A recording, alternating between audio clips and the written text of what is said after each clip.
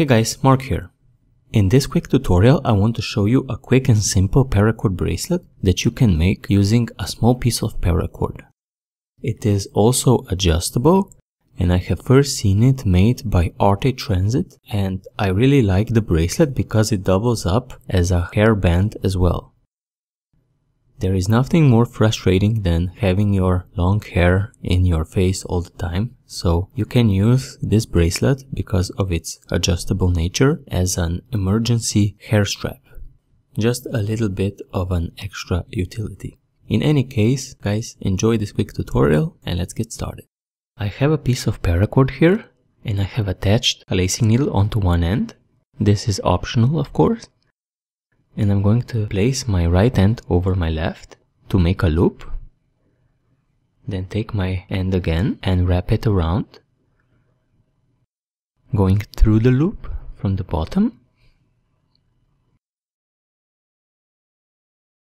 And at this point we have two cords here, and we're going to wrap around both of them using the same cord that we used before. And we're going to make a number of wraps. You can decide on the number here. I like to use 4 or 5.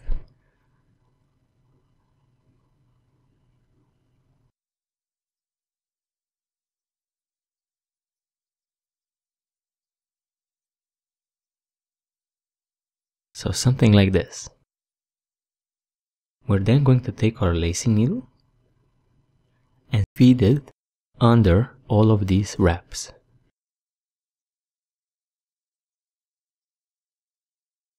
And then pull through your cord and tighten everything up by pulling on the loop. With this, our sliding end of the bracelet is complete, and all we need to do is finish the ends, which I usually do using overhand knots.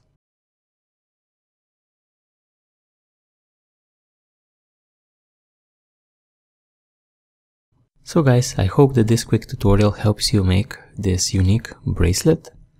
It is best made when you have only smaller pieces of paracord available, and you also can use it as a dual purpose bracelet to also hold your hair if you don't have a hair strap available.